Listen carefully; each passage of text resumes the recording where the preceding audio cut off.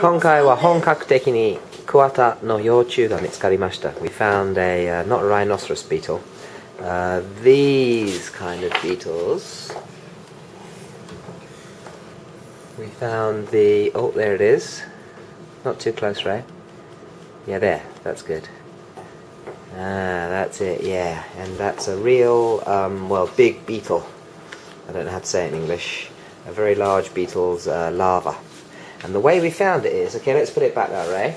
その見つけ方を今から教えますけれども、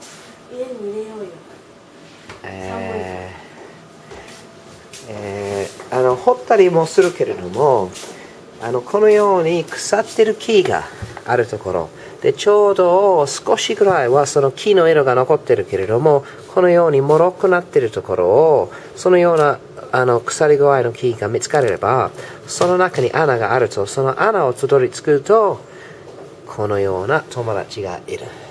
ね。で、そのコガネムシとの違いは、頭が大きくて、頭を中にとぐろを巻いてる感じだよね。頭を中に巻けないぐらいに大きな頭がある。So the head is too big to sort of curl up into a coil, and so they don't get right round in a circle like the other beetles. Their head is pointing out towards like a U shape, towards the same direction as their tail. And now, with the rotten wood, this is the equivalent of big beetle larva cheese. Rhinoceros beetle cheese. Well, they like this. They burrow through it. They can burrow through the wood. I think there's another one in this piece of wood in here. I think there's probably about 3 in total.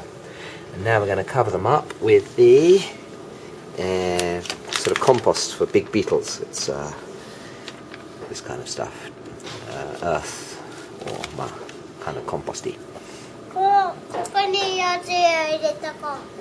Yeah.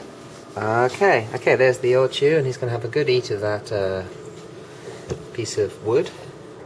So anyway, the way to find them is to find wood in the right stage of rottingness, and it's a certain type of wood. Oh, it's moving. It's a certain type of wood, and I can't really tell you the type, but I think if you look in a book, you'll be able to find out the type. But if you just break up pieces of hardwood lying in the forest, then you should be able to find these bugs inside the wood. And you look out for the holes that they've already dug inside the wood, and they dig quite big holes. Okay, there he is, moving. Wow. It's a kuwagata no幼虫. Kuwagata no幼虫でした. Okay, Ray 取って。僕が今から、その腐葉土を上からかける。いいね。Goodbye. あ、写真撮れなかった。いいよ。